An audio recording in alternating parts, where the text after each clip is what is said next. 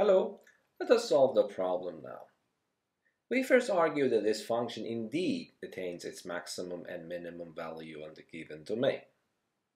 That's a good idea to sketch the given domain. We know that the equation x squared plus 3y squared equals 3 describes an ellipse with semi-major axis square root of 3 and semi-minor axis equals 1. Of course, according to the problem, x and y are both non-negative. So the domain is not the whole ellipse, but just a quarter of this ellipse, which lies in the first quadrant. Okay, let me set up a coordinate system now. This is the x-axis and that is the y-axis. And this orange curve represents a quarter of an ellipse which intersects the x-axis at square root of 3 and intersects the y-axis at 1. Of course, this curve is a geometrical representation of an abstract subset of the plane. So that curve is actually this abstract set. The set consisting of all ordered pairs x and y in R to the 2, where x is non-negative, y is non-negative, and x squared plus 3y squared equals to 3. We argue that this given set is a bounded subset of R squared in the first place, and it is also a closed subset of R squared. To show that this set is bounded, we need to show that it can be contained in a circle centered at the origin. This is clear. It's enough to choose the radius of the circle, any number greater than the square root of 3. For example, this circle. This circle has a radius greater than a square root of 3, and as you see, it is centered at the origin and it contains the whole orange curve. So this is enough to show that this subset is a bounded subset of R to the 2. To show that this set is closed, we must show that its complement, the points of the plane that are not on the orange curve, is an open subset of R squared. To do this, we need to show that every point that is not on the orange curve has a neighborhood that does not intersect with the curve. By a neighborhood of a point, I mean a disk centered at that point without the points on the rim of the disk. Okay, so let us see why this is true. For example, let me choose a point which is not on the orange curve, say this point.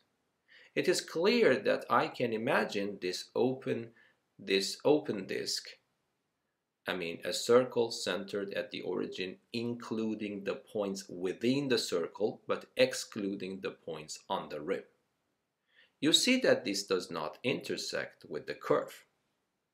So this shows that for this point, I was able to find a neighborhood exactly lying outside the curve. Of course, you have to convince yourself that this is indeed the case for any choice of my point outside the orange curve. But of course, you know that as much as you go closer and closer to the curve, the radius that you are supposed to choose for your disk should be smaller and smaller. But this is always possible. That is important. It is always possible. For example, let me concentrate on a different point here now. I chose this point a little bit closer to the curve. But still, I hope that you agree with me, you can have still that neighborhood, that disk, which does not intersect the orange curve. Okay, so you have to make this radius a little bit smaller. So what we have so far? We are given a function, f of x equals to xy plus y. We know it's a continuous function because it's a polynomial function. Polynomial functions are continuous everywhere, including the given domain. On the other hand, we know that the domain is bounded and closed. And then we know, so this is a theorem, that f attains its maximum and minimum on this domain. I have a continuous function defined on a bounded domain and a closed domain. So definitely f attains its minimum and maximum. Okay? Now, for the second part of the problem, I want to use two different methods. The first method I want to use is the method of parametrization. Okay, so what is this method? I first parameterize the given curve. Because this is an ellipse, there is a standard parametrization for this ellipse.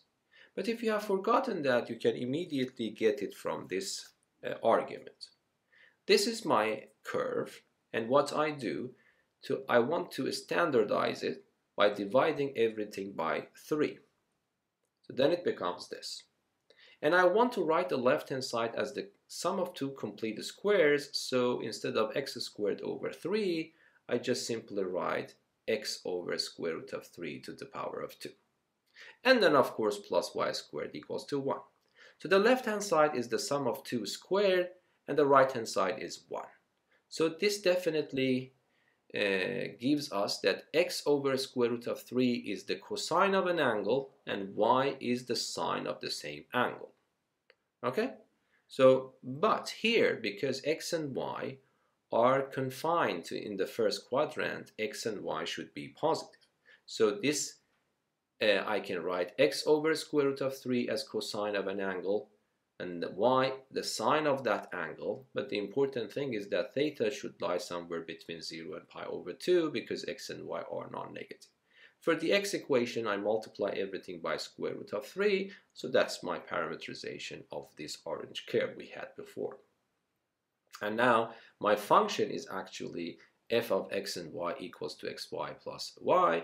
I replace x with actually this value, and I replace y with this value in this function that you see. Okay?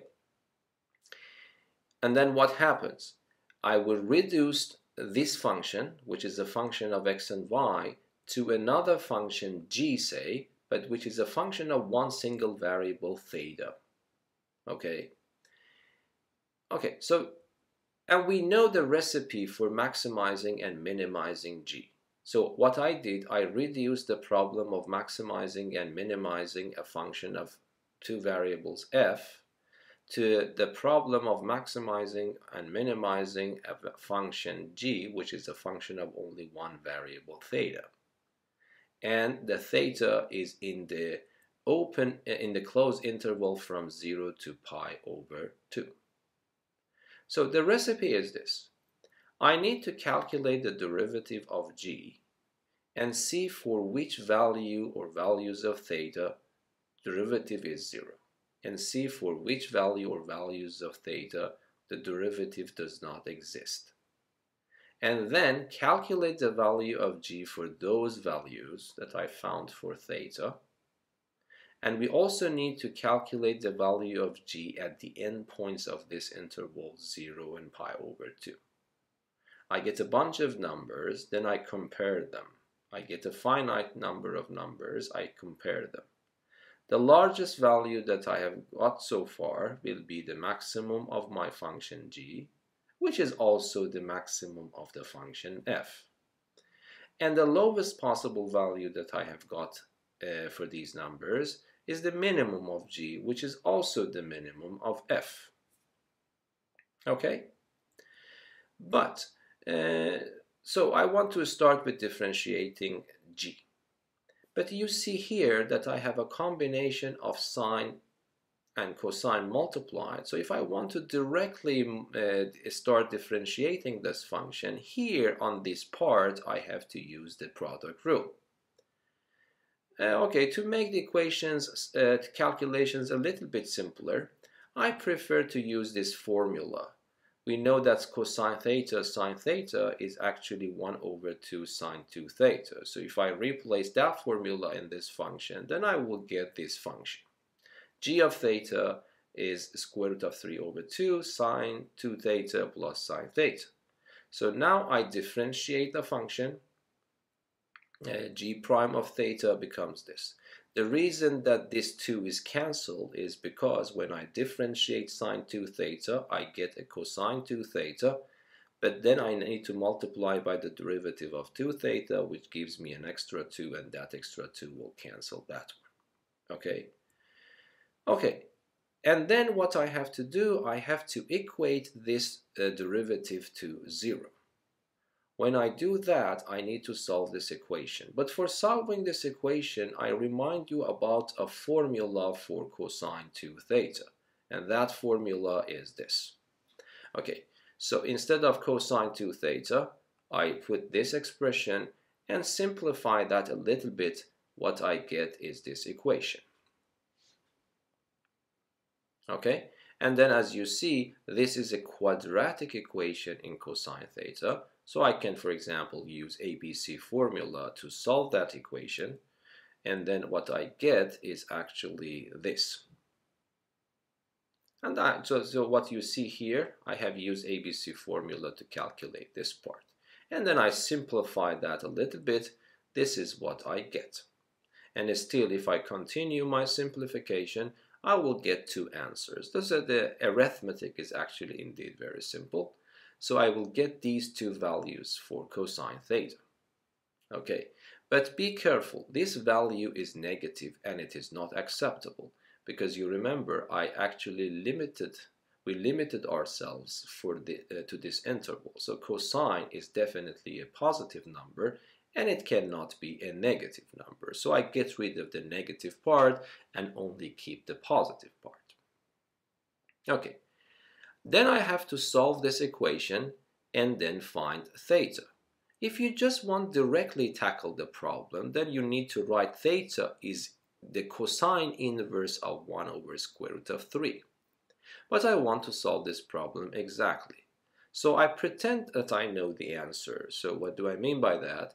I would say that, okay, let theta 0 be the unique solution to this equation in the given interval between 0 and pi over 2. Okay?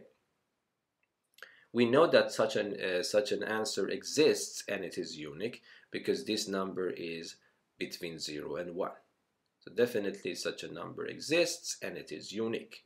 Okay, so let us theta node be exactly the unique answer for this equation.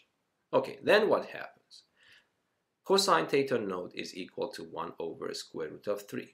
But if you go back here and look at your function, you want to calculate the value of the function for this particular theta node that still you don't know. But you don't need to know theta node.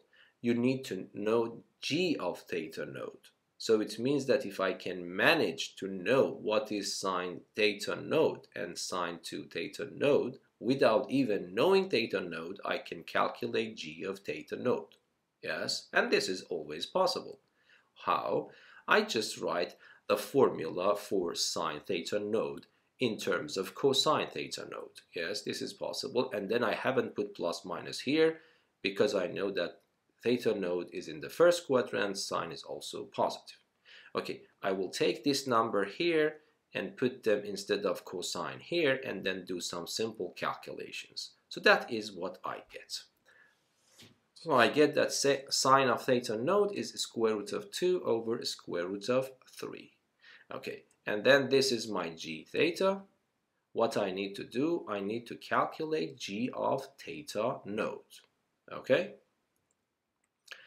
So g of theta node is exactly this expression. So you see, if you compare this, what I have written here with this one, they are exactly the same unless I have replaced theta with theta node. And then if I use the same formula for sine 2 theta node at the double angle formula, what you get is this expression. Yes? And then now everything ready. You see cosine theta node is given, sine theta node is now calculated here. So I plug them this, and this is what I will get. And then after simplification of various minor simplifications, you will actually get this answer. And I usually prefer to rationalize the denominator, so I rescale it by square root of 3, and then this is my answer. So g of theta node is indeed equal to this number. Okay, so now let us summarize everything here on the left-hand side of the page. That is still I have a little bit of a space left. So let me draw some borders, not to mix things up. Okay, so what we have so far. We have g theta in this function. Yes, do you remember? This is my function g theta. I just moved that here. And then we know that I am working in a closed interval. Theta belongs to the closed interval 0 and pi over 2. Moreover, what we got so far, it's easy. You calculate g, the value of g at this endpoint. You also calculate the value of g at this endpoint. You get 1. So it is easy. You see, if I replace theta with 0, I get 0. If I replace theta with pi over 2, this becomes sine of pi, which is 0, and then sine of pi over 2, which is 1.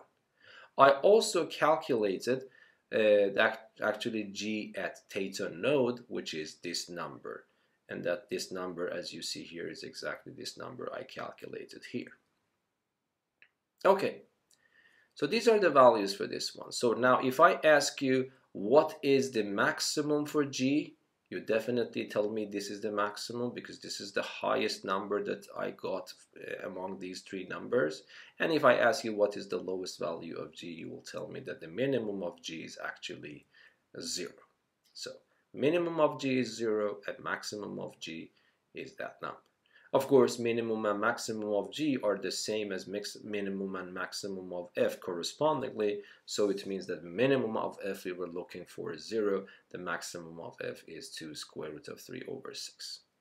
And of course, in the problem they haven't asked about it, but if they ask about which choice for x and y makes f minimum and makes f maximum, this you can also answer, yes?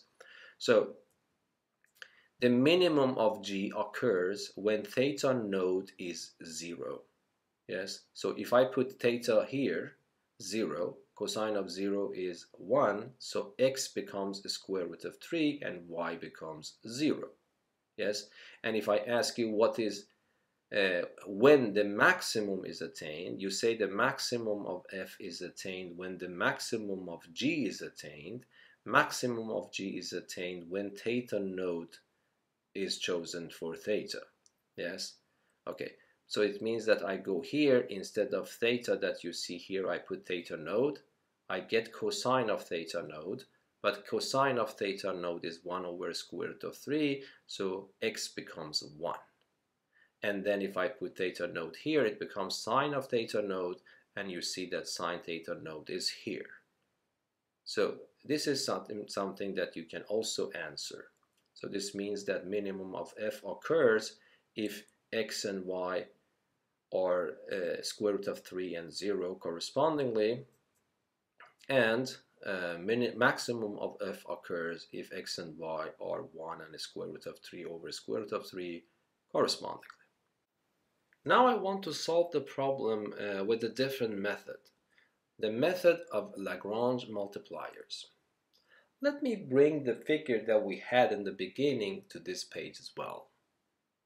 So from your studies of this course, you know that the maximum and minimum of the function f restricted to this domain either occurs at the endpoints, which in this case are this point with coordinates square root of 3 and 0, and this point with coordinates 1 and 0 and 1, or at an interior point such as this point with coordinates x and y. According to the Lagrange multipliers theorem, if f attains its maximum or minimum at such a point with coordinates x and y, then there exists a real number lambda such that the point with coordinates x, y, and lambda, a point in one dimension higher, is a critical point of the Lagrange function L of x and y and lambda, which is defined in this way for this particular case. So as you see, this is the Lagrange function. It depends on one variable more, which is called the Lagrange multiplier. This is your function, and this is the constraint. So this is always the case. You put your function here plus a Lagrange multiplier multiplied by the constraint, which is the equation of your domain actually here. But you have to be careful when you want to put the equation here. You need to move everything to the left hand side and then just pick the left-hand side of that constraint equation and put it here. To see why this works, you have to go and refer to the proof of this theorem in the course book. But I am just describing the method, how to use it. Okay. Therefore, if the maximum or minimum of f are supposed to occur at an interior point, say x and y of the orange curve, x and y should be respectively x and y coordinates of the critical point of the Lagrange function, which is a function, as you see, of 3 variables. In other words, if the point x, y, and lambda is a critical point of the Lagrange function, then x and y is a candidate for the maximizer or minimizer of this function. Moreover, these are the only candidates for maximizers or minimizers of f in the interior points of the curve. Okay, so if I want to find the maximizer and minimizer of my function restricted to this orange curve, according to what you learned now, you have some candidates. 2 of those candidates are these points, the endpoints, as you see here. But if it is going to occur in an interior point, the coordinate of that point x and y, yes, together with the lambda, so this x and y should be the x and y coordinates of the critical points of the Lagrangian function.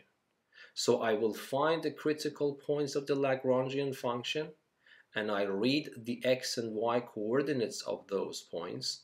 These are my candidates of the maximizers of my function within the curve. And then I also calculate the value of my function at these points and calculate the value of my function at these critical points and compare the results. The highest value that I get is the maximum of my function, and the minimum value that I get is the minimum of my function. Okay, so we start finding critical points of the Lagrange function. First of all, I differentiate L with respect to x. This is what I get. I'm assuming that x is the only variable and y and lambda are supposed to be constants. Then similarly, I do the same thing for the partial derivative of L with respect to y, and then finally I do that with respect to lambda. And then to find the critical points, I have to put each one of them equal to 0. So I will take the first one equated to 0, I get that equation.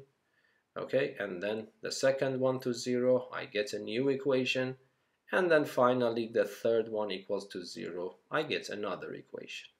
Okay, so now I have 3 equations here, and I have 3 unknowns. The 3 unknowns are x, y, and lambda. So I will set up a system of equations, and I will try to solve and find the answers to this equation.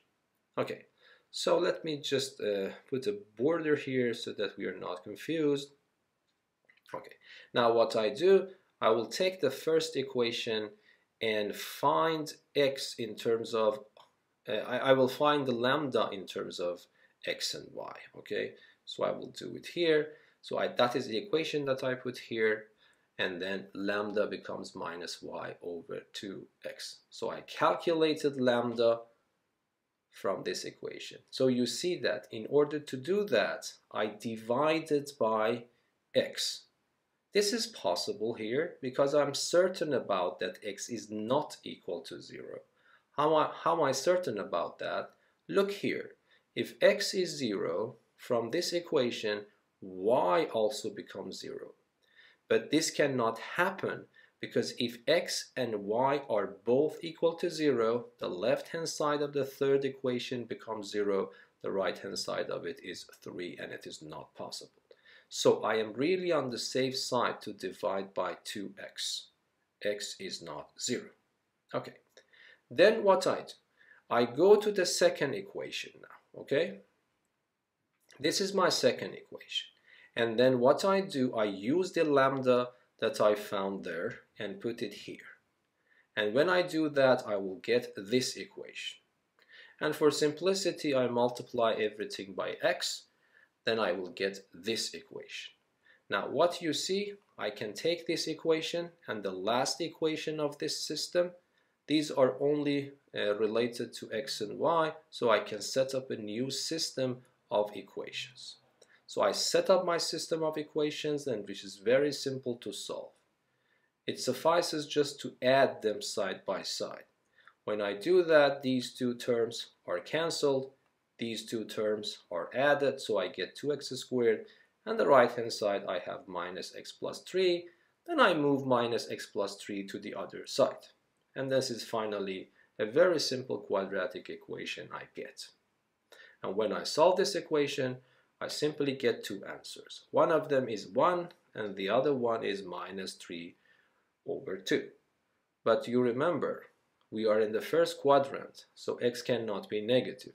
So I just clean it to get rid of it, and x equals to 1 is the only solution that I have. Okay, now x is equal to 1, I can plug it back into the last equation in this system, and then I can find my y. Okay, so if I do that, 3y squared becomes 2, and then I divide by 3 and take square root sign. Then I will get two answers again. But again, the negative answer is not acceptable because we're in the first quadrant. So I get rid of the negative one. Okay, so what I got is I got only one candidate. The point whose x coordinate is 1 and its y coordinate is this number. Okay, and then I have two more candidates. One of them is this endpoint and the other one is that endpoint. I calculate the value of my function for these 3 points, and the maximum value is the highest value that I get in this way, and the minimum value is the lowest one. Okay, I think very simple.